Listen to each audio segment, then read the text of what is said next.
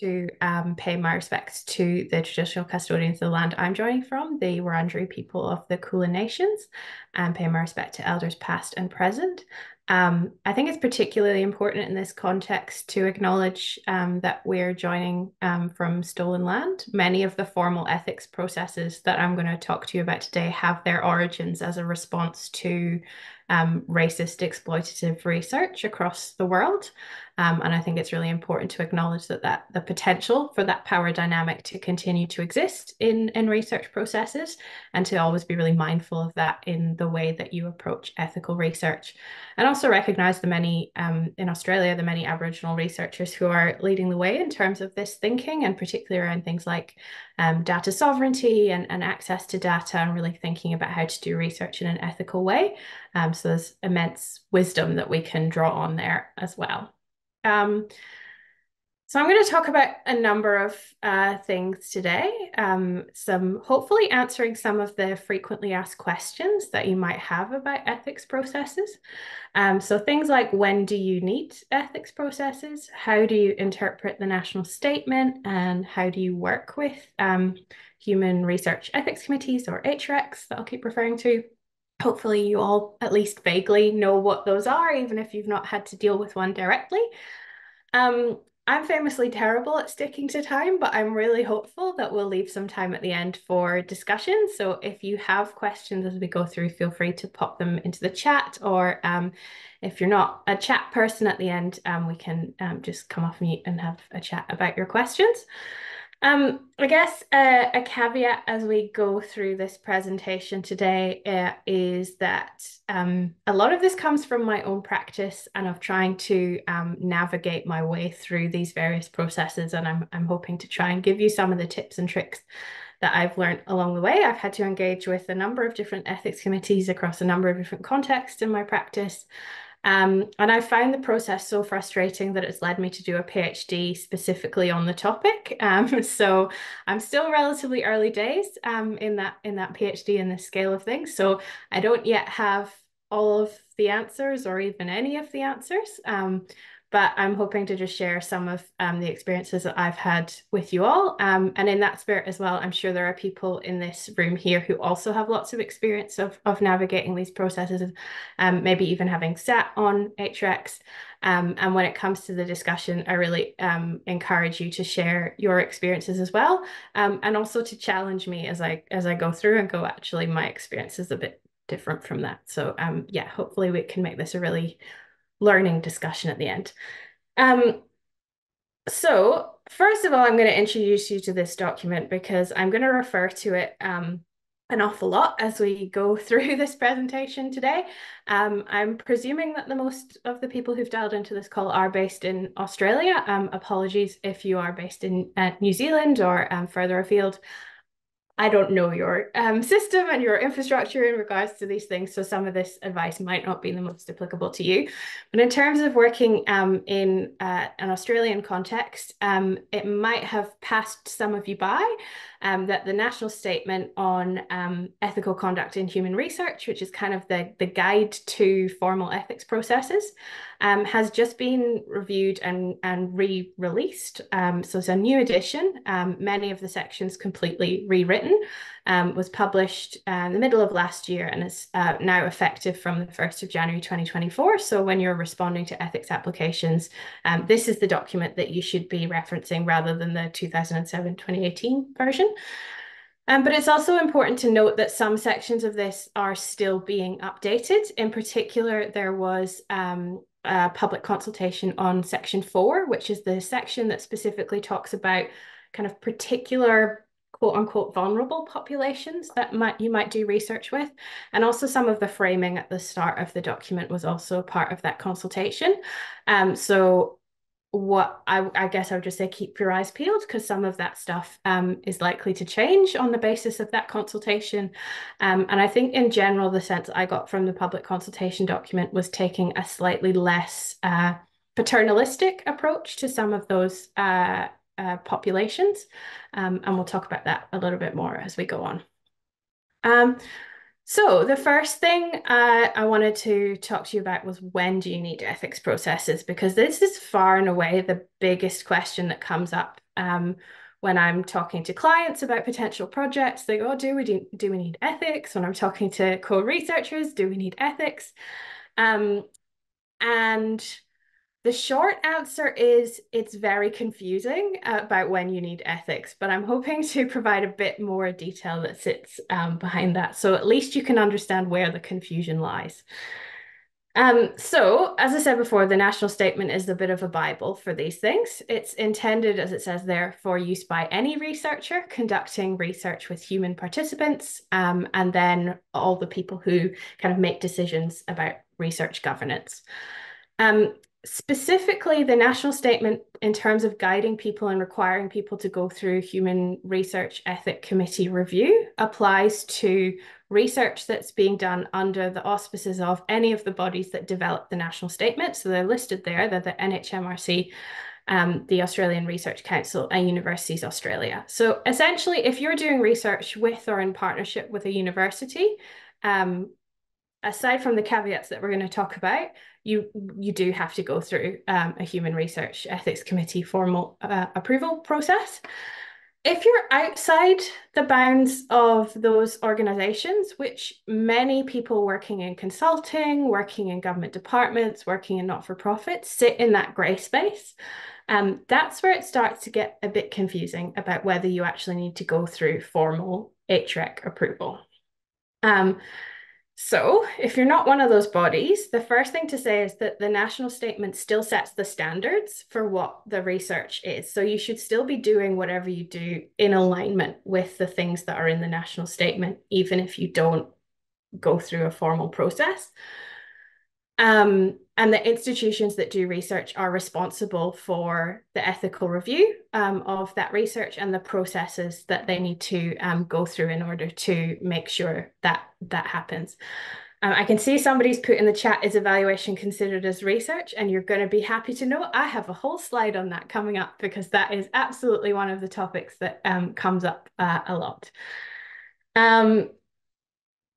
Before we get to that, one of the things I wanted to flag in terms of what needs reviewed and when does it need formal approval is the idea of risk. If you're super familiar with the 2018 national statement, you might see that this is one of the things that has changed with the 2023 national statement. It used to be that there were three categories of risk, which were negligible risk, low risk, and greater than low risk. The new national statement instead has this kind of broad two categories of risk, which is basically lower risk and higher risk. And research risk exists on a continuum within that. And it says on the slide there, chapter 2 of the national statement provides a lot more detail about what fits into those categories. But the other thing that I would say is they're absolutely not definitive.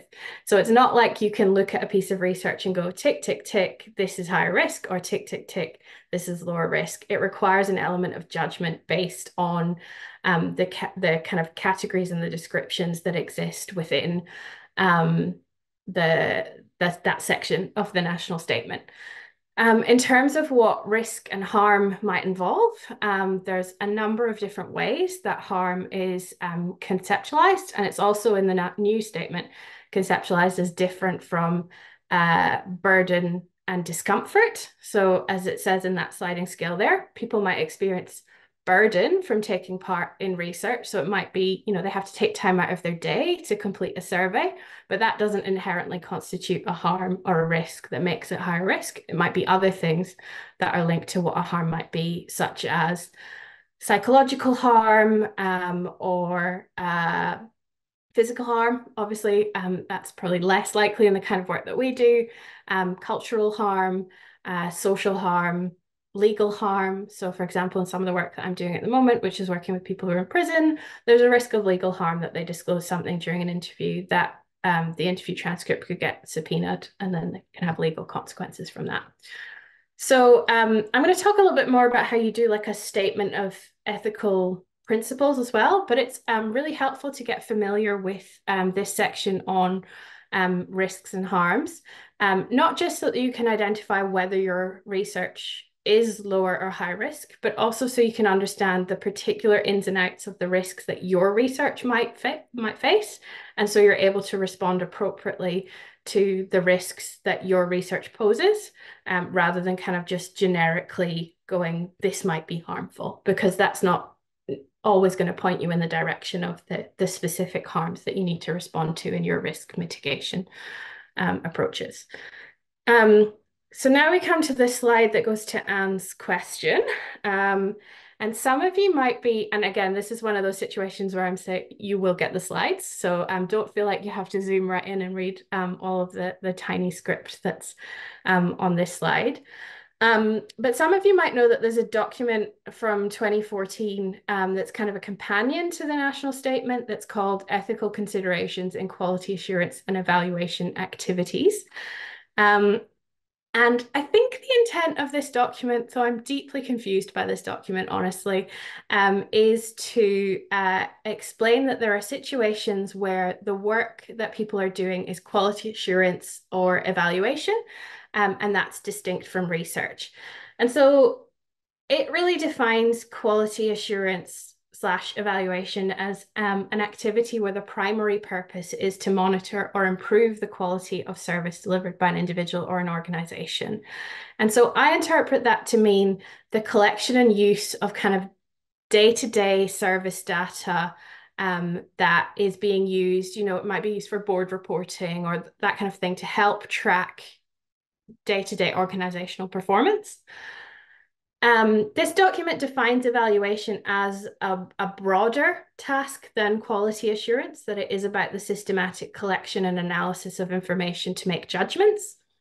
And it both defines that as distinct from research, but also in that document gives a number of instances where, despite that, it still meets the threshold to be classified as research and requiring of ethical scrutiny. So it's basically saying, to the best of my interpretation, and again, this is where I would put that caveat that it's my interpretation based on sitting with it and thinking about it a lot, which is that even though it recognizes that's an evaluation activity, it's still using many of the research methods and methodologies that would constitute it to be a piece of research that would require ethical scrutiny.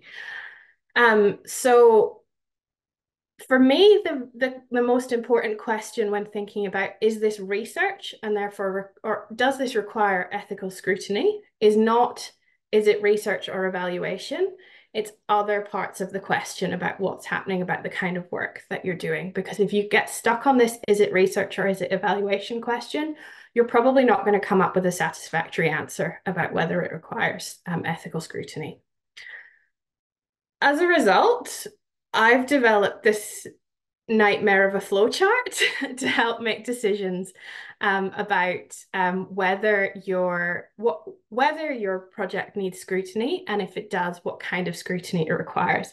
And again, you'll get the slides. And this is particularly something that I'm really open to feedback on, because there might be bits in the steps here that I've misinterpreted along the way. But I think obviously the first thing to consider is it research? Or I guess more importantly, is it human research? Because that's what the national statement covers. If it is research, then what is the level of risk that that covers? And you can see I have not updated this flowchart since the new national statement came out. Then we go to that question of, is it being conducted in partnership with the partners that are covered by the national statement? So yes, obviously it needs to do HREC review. But I'm going to talk about some of the other options that might be covered in the next couple of slides as well. So there might be times where you aren't working in partnership with a university, but there are other reasons that you want to, or often are asked to do, if you're a consultant, an HREC review of a project. So some of those other reasons that you might seek HREC review include, you want to publish in an academic journal that requires HREC review as part of the peer review process for a journal article. I would say it's really unusual, mostly if you're not a university academic to be thinking that at the end of a project, you're aiming for academic publication for any evaluation project. So just consider if that's actually a real end goal for you in terms of the research, because you might be forcing yourself to jump through hoops that you don't actually need to jump through. Other reasons that you might consider HREC review are peer and sector scrutiny. So, I mean, I do a lot of work in the health sector, and because most of the ethics review processes come from that history of quite clinical, drug trials and that kind of thing, it's often just expected in the health sector that in order to do a study that's taken seriously, particularly if you're doing qualitative studies, it needs to go through this process so it has legitimacy. And finally, it might be part of your funding requirements. So your funder might say it's part of our expectation that you do some form of ethical review. And that's often the case in government departments. And then some government departments have their own HRECs or have their own processes for ethical review. So if you've got to the part of the flow chart where you go, okay, we don't automatically need HREC, but there might be other reasons that we want to do ethical review. Then it's a question of what kind of ethical review do we want to do? Now, again, you can go to an HREC. Those are the bodies that are set up and designed to do this process. But as we're going to talk about a bit further on, there are some reasons why you might not want to go through an HREC. Cost, timeliness, you might not have one that's available for you to access readily. And then it's important to think about, on the basis of what your project needs, there might be other forms of ethical review that you want to take. So it could be that many not-for-profits or government departments have their own internal research review or ethical review process. That might be something that you go through. You might have like a CEO review and sign-off process that they've signed off that this is an ethical process. I've seen that happen sometimes.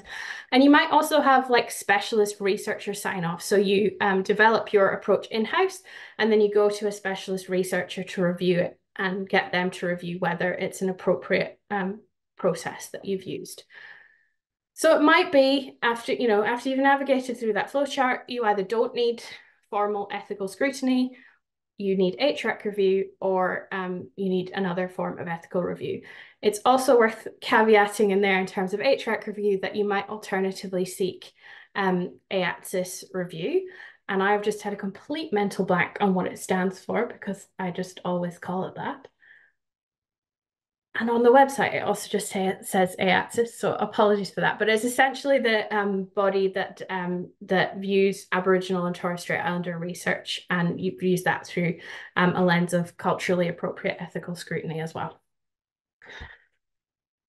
So I think the other important thing when thinking about this is the question is often, do we need ethics? And that's become a default for do we need ethical review?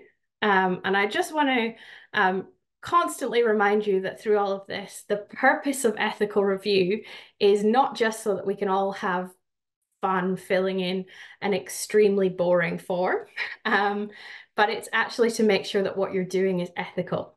So even if you don't need formal ethical review through an HREC or through another process, it doesn't mean you shouldn't be ethical. You should still be thinking about approval processes, your policies and guidelines that are guiding what you do as researchers and making sure that you're acting in accordance with the principles in the national statement, the principles in the AES Code of Ethics, and any one of these other documents that I've got there on the right-hand side. So there's the AES Code of Ethics, which I will touch upon in a second as well. The AES has a Code of Ethics and Guidelines for Ethical Conduct of Research, and there's also the Australian Code for it's probably Ethical Conduct of Evaluation, and that would be a typo. There's the Australian Code for Responsible Conduct of Research, and it's also worth considering the other things that are part of that kind of ethical ecosystem. So there are things like having good policies and practice within your organization around things like remuneration, around things like safety and distress processes, and making sure that everyone involved understands what they are and how they respond in an ethical way. And also making sure that, your organizational policies are in alignment with those practices as well. As that comment there on the left says that the national statement doesn't exhaust the ethical discussion of human research. There are both these other documents that exist, but there also might be issues that come up in your research that are new and evolving that the national statement just hasn't been in a place to think about. And I think a lot of the stuff that in emerging technology and AI and all of those kinds of things, there are constantly ethical issues emerging that the national statement just simply can't keep abreast of.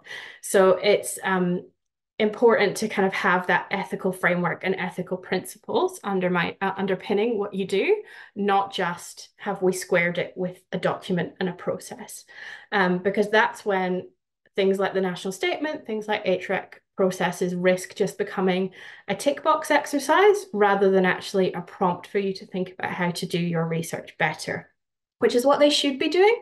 But I certainly know from my own experience that they often just become a hurdle that you've got to get through in order to do the research, or at least that's what it feels like when you're in the form filling phase. So how do you interpret the national statement?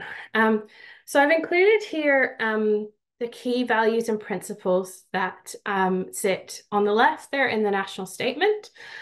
So that talks about there that when you're conducting research, it's a balance between the risks and the harms that we talked about before, balanced with the benefits of doing the research. So it's really important to not just think about the harms and the risks that come from research, but also think about why are we doing this research? What's it going to add? What are the principles that underline how we do this in a positive and a good way? And so those principles are in the national statement are around research merit and integrity. So again, making sure that you're doing research for a good reason and you're conducting it with integrity. And that you're just in your approach to conducting research, that you consider the beneficence. So is it actually of benefit and adding value to the community or the people involved? And also that throughout the process, you treat everyone with respect. I also want to include here the AES Code of Ethics, which has a lovely diagram and a slightly different set of principles for thinking about these things. So it has 4 core principles at the heart of this in terms of Indigenous leadership, impact and value, sustainability and accountability, and Indigenous self-determination. So absolutely, if you're doing a project that is working with Aboriginal people and communities, you should have this code of ethics front and center of everything you do and be thinking about how does your research fulfill the priorities that sit within this. I would also argue that beyond that, most of the social research that happens in Australia should also be considering, most if not all, should be considering this code of ethics in thinking about how you respond to ethics applications, thinking about how you design research in an ethical and culturally safe way, and thinking about how you build these principles into what you do. Again, I'm going to talk a bit more about how I use some of these principles in practice a little bit further on in terms of responding to evaluation, in terms of responding to formal ethics processes. At this point, I'm going to point out it's extremely hot in Melbourne, and I turned my air conditioning off to make sure that you could actually hear me speak, and it's getting to the point where the combination of being front and center and not having air conditioning is frying my brain. So we will keep going. I wanted to also flag about working with particular populations, because far and away this is one of the things that you will see in ethics forms. There's usually sections that go, how are you dealing with working with this community? How are you dealing with working with this community? So I think it's really important to consider the work that you're doing in response to this. I guess the first thing again I'd flag is that this section is under revision, and it may well change in the coming months. It's already in the draft. So when the new version was released in 2023, there are already some significant changes to this section from the previous version. So particularly in terms of things like mental health disability, the language around those populations is quite significantly different from how it was discussed in the previous version. I think there is generally, as I said before, less of a paternalistic approach and more of an assumption of capacity. I think based on the way that the consultation was framed, it's likely that we'll see an even bigger focus on that in the revised section. But obviously, make no promises because I don't know what other people put into the consultation. But in terms of the key things that you should be thinking about in terms of working with those populations are, first of all, who to involve and how. So if you're working with a particular population or you're studying the impact of a program on a particular population, have a think about who from that community you should be involving in your research and how you will involve them in a safe and ethical way. This was something that was really great to see in the revised national statement is the idea of not involving people. So the previous version had a real emphasis on the risks of involving people, but it didn't recognize that there are also risks when you don't involve people. And there's as it's called, a dignity of risk. So giving people the risk to take part in something, to make a bad decision to take part in a piece of research, gives people dignity to make choices about their own life, even if they are in a kind of vulnerable population, and provided you're making that environment as safe as possible for them to make that choice into, there's dignity of giving people that choice. So think about if you are being paternalistic and making assumptions about who should and shouldn't be involved in research, and making sure that you're giving people options.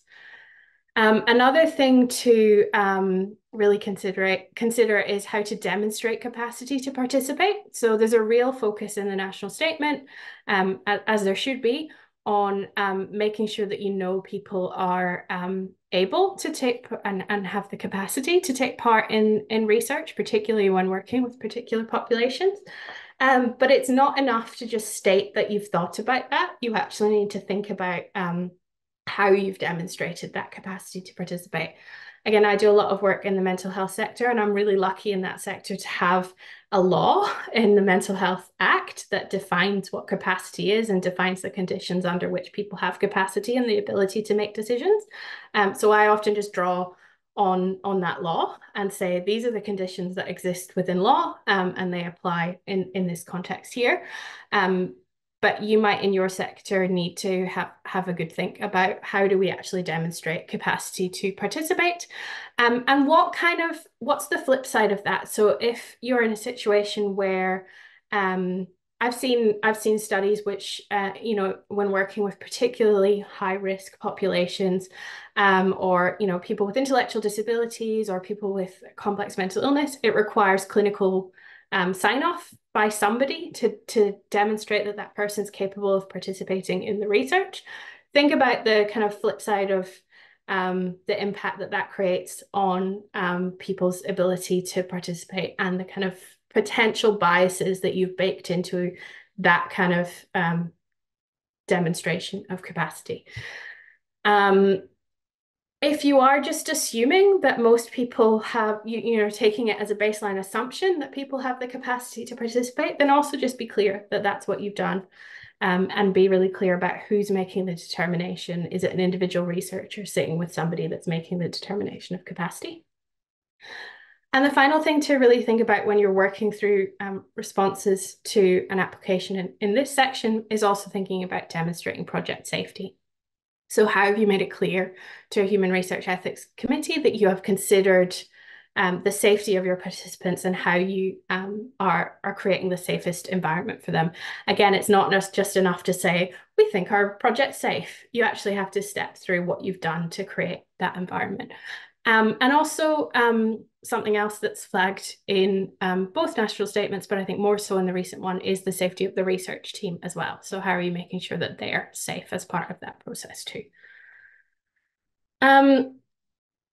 This is basically my PhD in one slide, which I'm just chucking in there because I think it's particularly interesting. But it's something I've faced in responses from ethics committees, is sometimes some questions about whether particular groups are safe or have the capability to participate in a particular piece of research.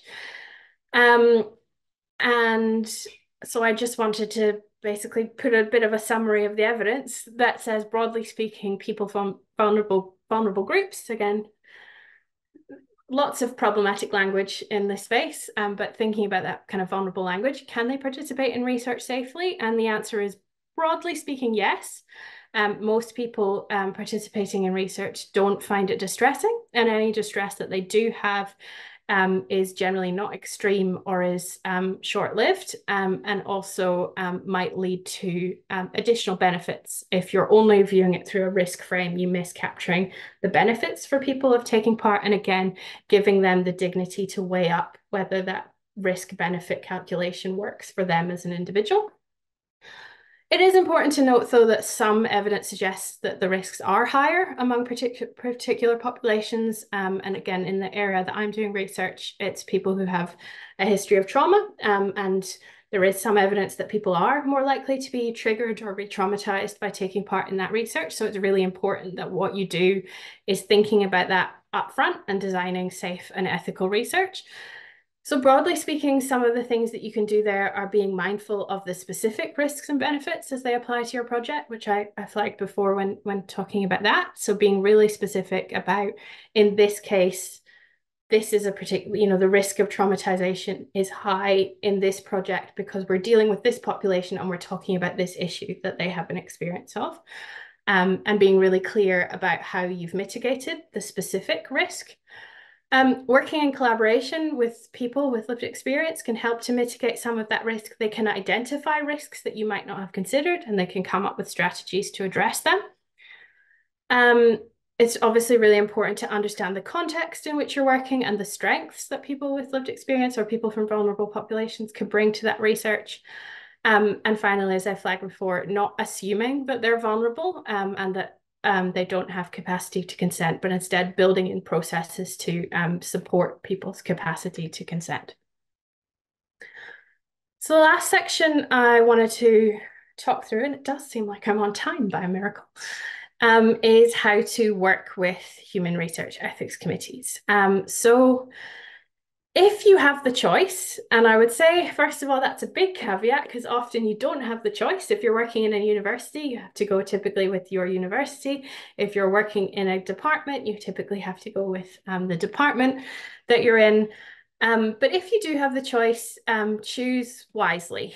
My easiest suggestion for the choosing wisely is to chat with other people who've gone through the process, who've used particular HRECs, and try and work out the strengths and weaknesses of each committee that you might be working with. First of all, have a think about which committee will actually accept your application. I've been knocked back by committees in the past that go, we don't actually have the expertise to deal with the nuances of the particular issue that you are interested in. So have a think about if that's the right committee or if there's a more appropriate one to go for. If it's more appropriate for your project to get approval by AES or one of the state equivalents rather than an HREC, that's something to consider. The next thing to consider is cost. There are some private HRECs, most notably Bellbury. They're quite expensive, and that's just a fact of working with them. And so sometimes that trade-off is worth making because they are also often quicker. And so it might be that you're willing to pay the cost to get something back quicker. But that relates to that next point there of timeliness. If you do your digging and work out how fast committees respond to things, and basically do that value judgment of which bit of the triangle of cost, timeliness, and adequacy is most important for you to make. And finally, that last point there is about skills and knowledge, which is kind of related to the first one about which HREC will take your application. But certainly in my experience of applying across a range of different HRECs, I've definitely come to understand that there are some that understand the context of the work that I'm doing better than others. So particularly in the work that I'm doing, which is often about lived experience-led evaluation, there are definitely some HRECs that are better at understanding the way you work with a lived experience researcher, the risks and benefits of that approach than I have had with others. And so that factors into the decision about which HREC to use if you have that choice. I flagged a statement of ethical issues before as a way of responding to a lot of the stuff that I've talked about today. This is something that I've started building into my researcher evaluation protocols, mainly because it initially helps me to organize my thoughts. But then it's also really helpful when you're filling in an HREC application form. Many of you who've been through the process before will know that every HREC has its own unique form, its own unique format to respond to. And that makes it really difficult to have kind of copy-paste responses. Not that you should have copy-paste responses, because you should be thinking about this uniquely every time. But it is helpful to have that kind of answer bank to draw from. And so one of the things that I do is basically just put a statement of ethical issues within the protocol that says, these are how I think this project addresses each of those principles that we talked about at the start. These are the particular risks that I've identified in this project, and this is how I think they're mitigated. And yeah, as I say, it's a really helpful process for just gathering all your thoughts together, for forcing you to go through and understand if your research protocol has addressed the points within the national statement. And it makes it 5 times quicker when it comes to filling in the form, because at that point you can copy and paste from stuff that you've already written. And typically it's easier to review because you'll have written your statement of ethical issues probably in a Word document alongside your research protocol, and not in one of the many forms that it's almost impossible to export your answers from and edit them in and work on as a group. So that's one of my saving graces and time savers of recent HREC applications, is to do all of that stuff not in the form. And my final slide is on tidbits for working with HRECs on these various issues. The first thing, and this is kind of related a little bit to working out which HREC to go with, is to build good relationships with HRECs. I think we often see them as this scary entity that we submit our form to, and 9 times out of 10 they tell us that our form was wrong in some way, and we get involved in a protracted, annoying back and forth with the HREC. It doesn't have to be like that, is what I'm saying. And if you build relationships, it's very unlikely that you'll build relationships with the committee and the committee members, because they do have that arm's length role, but the secretariat can become your best friend. The secretariat is a really helpful person to talk to before you're submitting an application, because you can explain the nature of the research that you're planning to do. And you can say, hey, have any other projects a bit like this gone through the HREC before? What were some of the concerns that they had? And what are some of the challenges that we might face? And again, if you've got a good secretariat, they'll go, oh, we actually had a piece like this 2 months ago, and they were really concerned about the ability to demonstrate capacity consent among people with disability. So if you could make sure that that's covered off in your application, then I think it will get through quicker, basically. Another thing that I find it really helpful is when those comments come back and the committee have, highlighted the 101 things that they want you to edit. Sometimes those relate to quite technical things, or they relate to a slight misinterpretation of how you're envisaging the research, and the committee haven't quite got that that's what you meant. It can be really helpful to just pick up the phone to the secretariat and say, this is the detail of that technical thing that I was trying to explain. I had this recently with a government department HREC, where there was just like a change to a technical recruitment criteria that I couldn't really explain without waving my hands around and talking to someone. So I wrote an email and then said, hey, can I give you a call to explain this? And what that means is then the secretariat becomes the person who explains things at the meeting and goes, okay, committee, you found this challenge. It's all good. And Bridget is the person I was just referring to, who's commented in the chat. So it's really helpful because it doesn't mean that there's a constant back and forth between you and the committee mediated by the secretariat. Instead, the secretariat can say to the HREC, I think what the researcher meant was this. And so you don't have to have as many lengthy back and forths, and it saves everyone a lot of time and frustration. The second point that I would put there is educate HRECs about the context, the evidence, and precedents. So it's really important to understand that you might be the expert on the ins and outs of your research, the environment that it's being conducted in, but most of the HRECs that you're sending your research to are covering a vast array of research projects. And actually, because of the makeup of HRECs, as outlined in the national statement, you often have people on those committees who are by definition not experts. That's one of the reasons that they're on the committee and they're providing a diverse perspective. So it's really important that you view your application not just as an explanation of the research, but an explanation of why the research is important and why it should be done in this way. And if you build some of that education in upfront when you're writing it, again, you've kind of preemptively answered some of the questions that the HREC might have in their feedback to you. And again, saves everyone a lot of time and gets the HREC a bit more on your side for understanding and responding to what you're saying. The final thing is about challenging decisions that you disagree with. So I think there can often be a temptation when you get the feedback from an HREC to just go, okay, fine, we will just accept what they say because we're running 3 months behind in the project and we just need to get it started. But I would really encourage you to think carefully about the comments that you just go, yep, sure, we'll change the footer. Yep, sure, we'll change that word.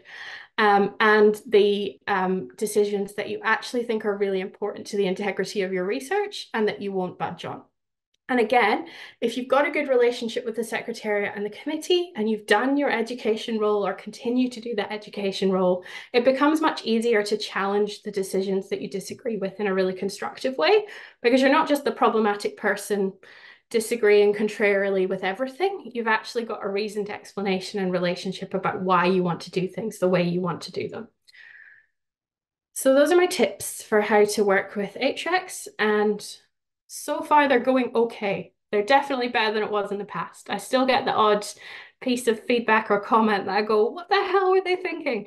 But most of the time, this process has helped me to get through it a bit more easily. And I'm going to stop talking now, and hopefully we've got some questions. We do, Joe. We've had lots of great engagement in the chat, but probably the comment has the widest support is for you to have your aircon on if you want to and cool down a little bit. People don't mind the background noise, and we want to make sure you're okay. I'm all good. I cannot begin to describe how loud it is. I think you would disagree if I turned on. I know because I've got the evaporative aircon as well. So I know how it's feeling. I would like to just pick out some of the questions that have come through the chat start. And we've got about 10 minutes left. And then if other folks after that want to jump in with a question, that would be great. We did have a question from Martina, which was, what decision-making criteria might a funder consider about whether they want HREC review? So I think they're broadly the same decision-making criteria that individual researchers would have. And I think it often comes down to, on one level, policy. So they might have a policy that has that written down, but also in particular, reputation and scrutiny. I think funders are often conducting research and evaluation for a reason. They want to show that their program's working. They might be seeking funding in relation to that program. And so they might want to add an extra layer of scrutiny on top of that that says, everyone knows that we did this evaluation because we want to seek more funding on the basis of it. but we also did it right. Mm. And so I think that's where an HREC can be really helpful. But I think it is also useful to note that there might be other ways that you can provide that similar level of scrutiny that might save everyone a lot of time and headache. Because one of the common experiences I'm sure we've all had is ethics has blown out our timeline. Mm. And yeah, so thinking about that strategically can really help your project over the long term. Right. Thank you for that. Anne asked if you could please comment on Aboriginal data sovereignty and ethics and the sharing of confidential data collected by interviews for evaluations. So, Um, yeah, so I'd first off would say I'm probably not the best person to comment on this. I think there are a lot of other people doing this thinking a lot better than me. And I don't situate myself in Aboriginal research because I don't think it's my place to be doing that. I think in general, there are some things that you can do in terms of data sovereignty that um, are I think steps that you can take to build that into your approach that we often just don't even think of because there's established practice in research. And so I would also say at the kind of like big data level, big data set, that's also not something that I do in terms of my practice. So I can't really speak to data sovereignty at that kind of level. Most of the stuff is what I do is around kind of smaller scale qualitative studies. But some of the things that I've started building into that are things like obviously making sure everybody who's done an interview gets a copy of their transcript and an opportunity to correct the transcript, has ownership over how they're referred to in the report. I think there's often a default assumption that people want to be anonymous, but particularly in the area that I work, people are really proud of their stories and they want to claim those stories publicly. So giving people the choice over that, it's an admin headache for you as an evaluator because you have to go back and check things. But it's worth it for that kind of ownership of that. And then obviously making sure that people get the data back in some form as well. So having reports that are publicly released. Again, it's really hard as a consultant to have ownership over that whole process because often it's up to a government department or an agency about whether they release something. But those are some of the things that I would be thinking about in terms of where I have influence. yeah, okay, great. And Polly asked, doesn't ethical scrutiny require some sort of arms development, really in reference to that internal reviews, and that's happening around ethics reviews internally, and that this may be insufficient for higher risk projects? Um, I think it depends. I think it depends on the purpose of the research, and I think it also depends on the approach that you're taking to the evaluation.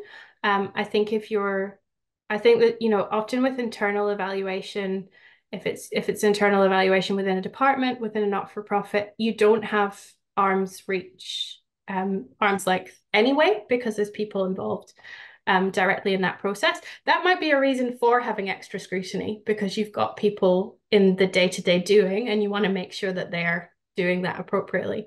But I think it also depends on the scale and the budget, the level of risk, the how you're going to use the evaluation findings that come out of the project. So I don't think it's as black and white as it must have arm's length scrutiny, but I do think you need to consider what's appropriate for your particular project.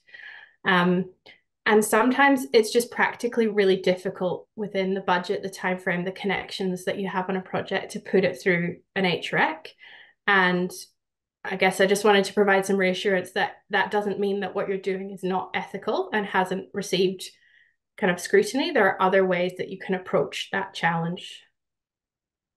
Great, thanks, Joe. And Stephanie asked, and a lot of support for this question, how do you account for unfolding iterative design processes, particularly community-led evaluations when doing an ethics application? So my first response would be that this goes to choosing your HREC wisely. And firstly, trying to find an HREC that gets this and is used to doing work in this way. I think in my experience, I would err away from, if you can, err away from the HRECs that have a more clinical bent, because they are the ones that find this stuff really difficult because they're used to nice, neat RCT protocols, which don't change in the way that iterative design work tends to. So first of all, try and find an HREC that gets what you're doing. That would be my first piece of advice. Then I would have a chat with the secretariat and go, I'm sure you've had this problem before. How have other projects approached this? What have you found that's worked? And kind of build on that knowledge of what works. And then the final thing is, like, once you've gathered that information, provide as much information as you can to the committee, but be really clear about where you have left intentional gaps.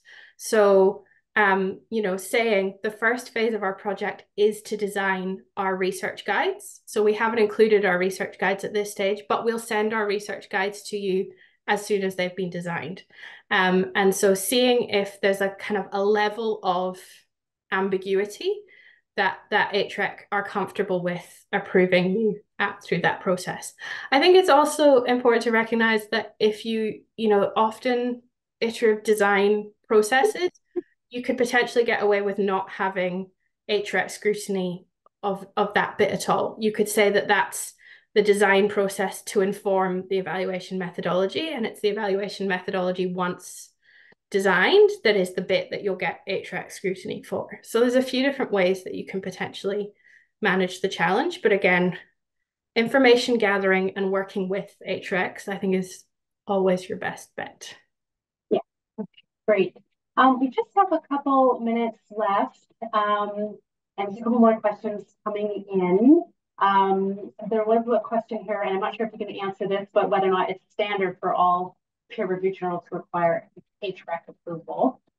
No, it varies from journal to journal. It varies based on things like their impact factor. Some of the more high impact factor ones, that it's obligatory. And it also depends on like what they define as research. I think often evaluations get away with not needing scrutiny, even when they sit within journals that would require that, just because of how they view things. Again, it's one of those things where generally, if you're writing a paper, I would always suggest that you write it with a journal in mind, because you're much more likely to get it accepted because you're writing to the terms of what that journal requires. And so once you've got that figured out, you can then go, okay, what kind of scrutiny would that journal need? But again, sometimes journals, what they actually want to know is not have you gone through an HREC, but have you thought about these things? So if you can prove in other ways that you've met the threshold for doing ethical research, then you don't necessarily need HREC, unless it's a journal that says you need HREC. There's no clear answer to any of this stuff. That's the challenge. Nothing search for me, but you've navigated us through it very well, Joe. There was just one question here about the time frame for approval by an HREC. Now I know this can vary, but I wonder what you might say about it. The answer is it varies. Yeah. And so one of the things when thinking about the timeliness is thinking about when if you're working with an HREC that has set committee dates. So that obviously restricts when things are going to go to committees, when things are going to get approved in committees. I've had ethics approvals with private providers that have been approved in 3 weeks. Was saying to Erin before we started that an amendment on my PhD application took 9 months, and the only feedback they said was change the text in the footers. So it varies hugely. And so if you can work out what you need and which committee is going to give you the best result in terms of what you're balancing, then yeah, that's the best way through. Great. Thank you so much. I think we might come to a close now. We're at the end, and thank you so much for taking us through everything, Joe, and all the tips and the flow charts. And folks, like I said at the beginning, if you weren't there at the start, we will be sharing the slides and recording around as well, so you can catch up on parts you may have missed, or other aspects of the wonderful slides that Joe's put together for us, including PhD on a page. I mean, that's always a win if you can put that together. Lots of appreciation for you in the chat. Joe, anything final you'd like to say before we go? No, just if you ever have any questions about this stuff, feel free to reach out. I'm like a third of the way through my PhD, so I fully expect my thoughts and understanding on this will evolve on the next few years. So if you're keen to be part of the evolving nerdy conversation, then just feel free to reach out. Great. Thank you. And thank you, everyone. Hope you all have a wonderful evening. Take care.